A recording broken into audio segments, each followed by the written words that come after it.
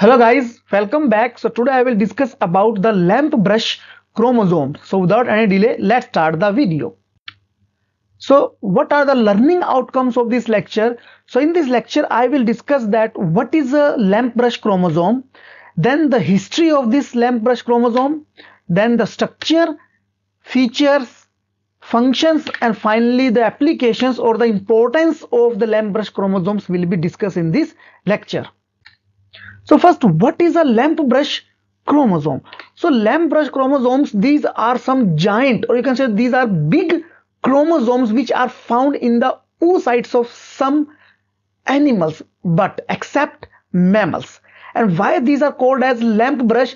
Because as you can see in the structure here, so this is the Lampbrush chromosome, and you can see that it has some brush-like appearance under the microscope. So you can compare this Lampbrush chromosome with this a cleaning brush. So now you can see that this Lampbrush chromosome has appearance like the cleaning brush. That's why it is named as the Lampbrush chromosome.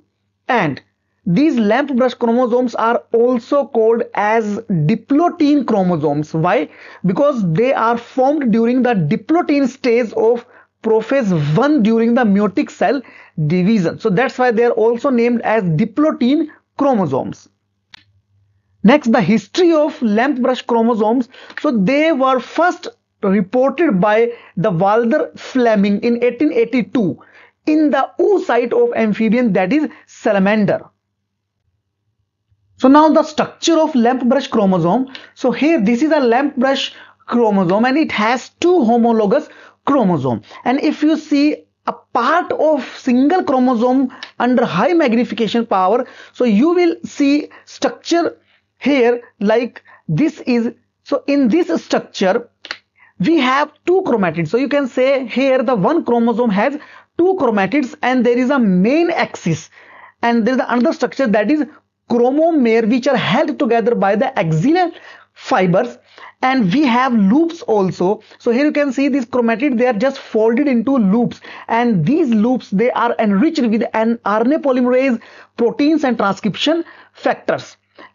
And these Lampbrush chromosomes, they are mixture of the DNA, RNA and proteins. So here this is the structure of Lampbrush chromosome. So next, the feature of Lampbrush chromosomes. So first, they are meiotic bivalent, and each bivalent consists of two homologous chromosomes as I shown under the structure. Then they contain certain loops, and these loops looks like the cleaning brush. So that's why they are named as Lampbrush chromosomes. Now they form during the diplotin stage. So that's why they're also called as diplotin chromosomes.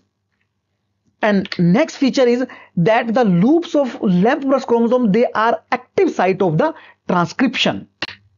Next, the functions of Lampbrush chromosome include, so first, they are essential for the development of oocyte. Then they also help in the synthesis of messenger RNA and the proteins which is required for the embryonic development. Then they also helps in the RNA processing and transport, means they just helps in the, you can say, the formation of some RNA complexes which helps in the RNA processing and transport.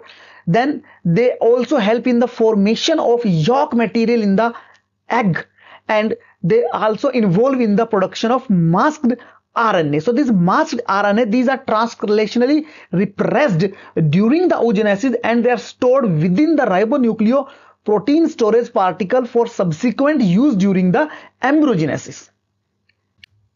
Next is the importance of Lampbrush chromosomes.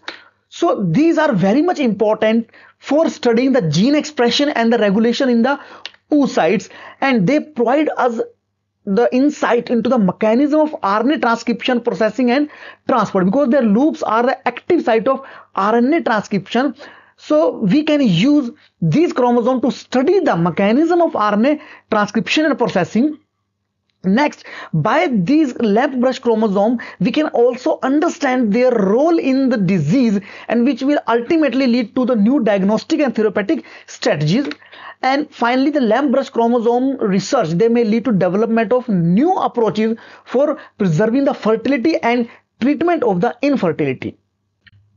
So this is all about the lamp brush chromosome, guys. So see you in the next video. Till then, take care.